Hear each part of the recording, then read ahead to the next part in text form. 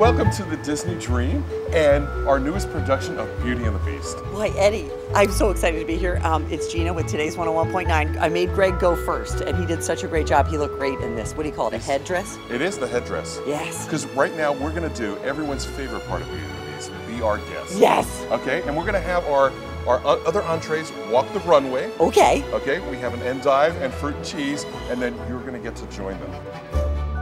Perfect. That was amazing. Well, now it's going to be your turn to join them on the runway.